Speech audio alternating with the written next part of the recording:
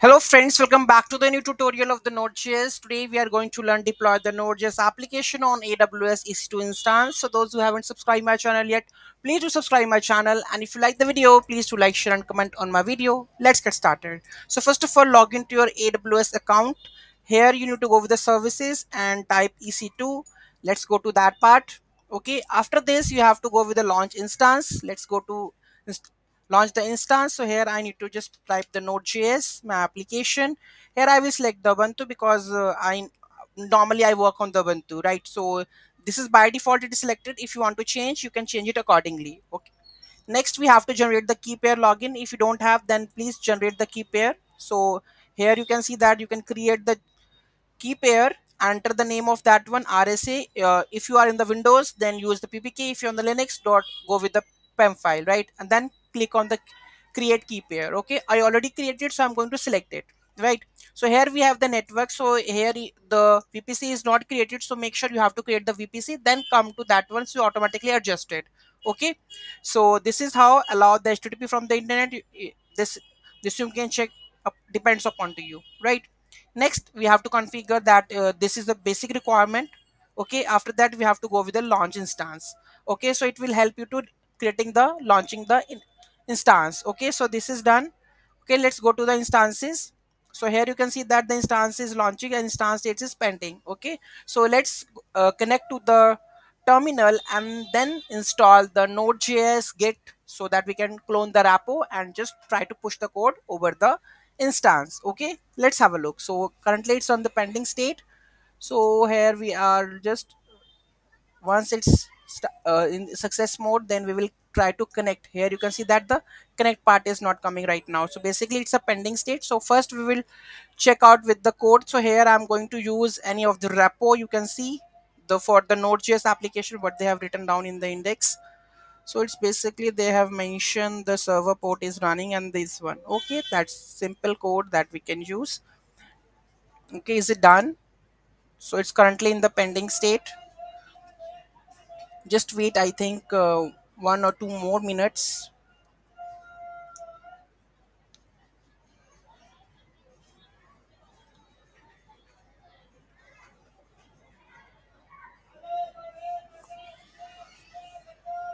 Then let me pause the video. Then when it's completed, then we will move forward. Just give me a second, then I have to pause this video right now.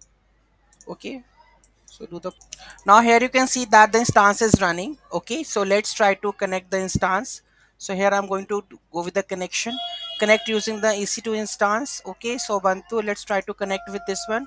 So it will give me the console of that one. Okay, let's try to install the git first. So here we going with the install the git. Okay, so let's ls and pwd, which directory we are in, home Ubuntu. So first install the, oh sorry, this is control shift v. So let's install the git first. Git is already in the newest version, and let's check the node version. Node is not installed, so node hyphen v. So currently node version is not node cannot be found, but we can install with this. Just copy this and paste this over here. Sudo app install node.js. So what it says, okay, let's install the node. So here we have the command. Okay, so let's paste this. Moving to the next, then let's go to this one. Okay, let's go and install node.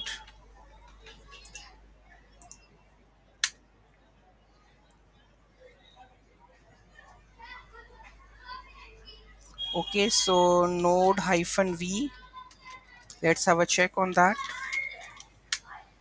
So it's node 20. So node version is installed, git is installed. Let's try to go with git clone. So here the package, this I'm going to use the code from the GitHub repository. So you can do any this one, git clone with this one. Sorry, again control shift v I do. Okay, enter.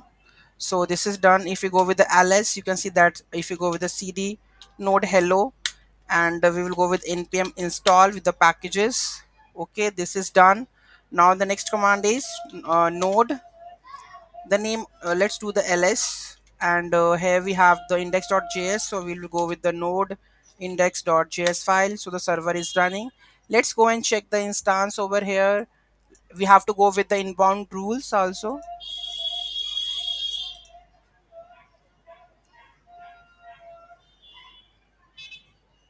So EC2 dashboard, so instance is running like this one.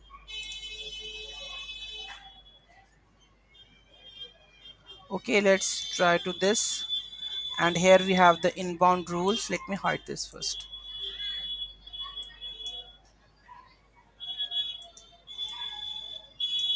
Okay, so here we have the rules. So where we have the rules, networking, subnet, open IP address. Let's have a look. Unable to connect. Okay, so we have to go with the rules. We have to add security groups, and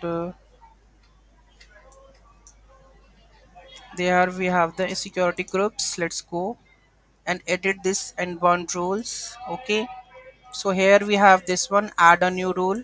So I'm going with custom TCP, and the port should be, I need to define, that should be here anywhere we will add with, and here we will go with the port. I think which port it is, I need to check which port they have running. I think 3000, right?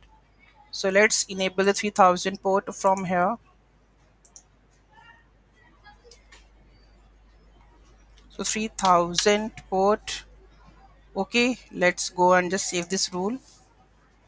This is done. Let's try to reload on the port number, basically HTTP, not the HTTPS, and we will go with 3000 port, right? So here we go with that. Hello node is set up perfectly.